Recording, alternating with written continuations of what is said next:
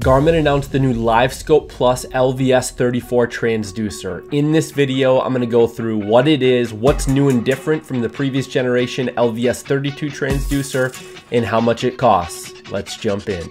So what is it? The Livescope Plus system is the latest in Garmin's lineup of live scanning sonar. This technology allows you to see real-time sonar images like structure, bait, and fish swimming around when paired up with a compatible chart plotter. So what's new and different? First, let's quickly cover what's the same. They both will use a GLS-10 black box. This is the same black box as before. There's nothing new about this black box. And both have a 20 degree by 135 degree beam width. Form factor. The LVS34 transducer is 6.4 inches long, 3.1 inches tall, and 1.9 inches wide versus the LVS32 that was 5.37 inches long, 3.8 inches tall, and 1.75 inches wide. The new LVS34 transducer weighs in at 2.25 pounds, whereas the previous LVS32 transducer was 1.87 pounds. The LVS34 is now mountable from either side of the transducer, so you no longer need to turn it backwards. The LVS34 also comes with a perspective mode mount, which before was a $100 add-on if you bought the one from Garmin. And not only is the mount included with the transducer, but you can change from down to forward to perspective, all without any tools. Improved target separation and screen clarity.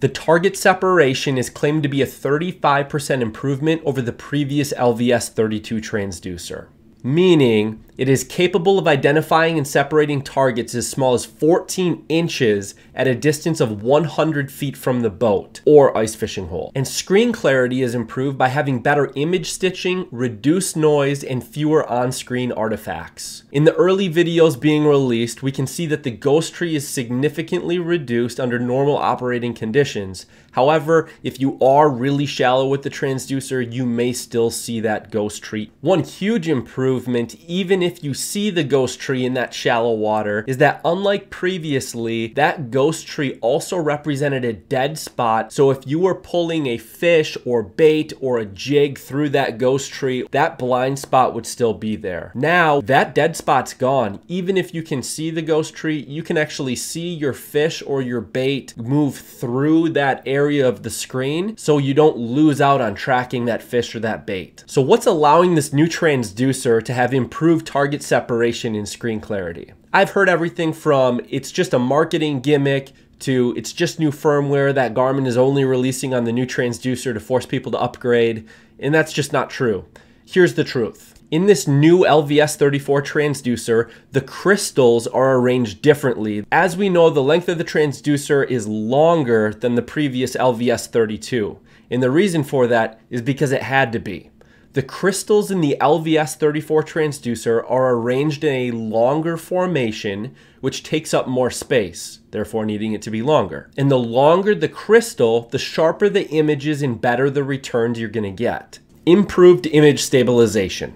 The Livescope Plus LVS34 transducer has a new built-in stabilization system that keeps the sonar image steadier even in rough water conditions. Unit compatibility. Only current model units are going to be compatible with the Livescope Plus system. Most notably, the EcoMap Plus series of devices will not work with this new transducer. This is because the units are no longer receiving firmware updates from Garmin and therefore will not support the new firmware that is required. These chart plotters that I have on the screen will all be compatible just like with the LVS32. How much is it?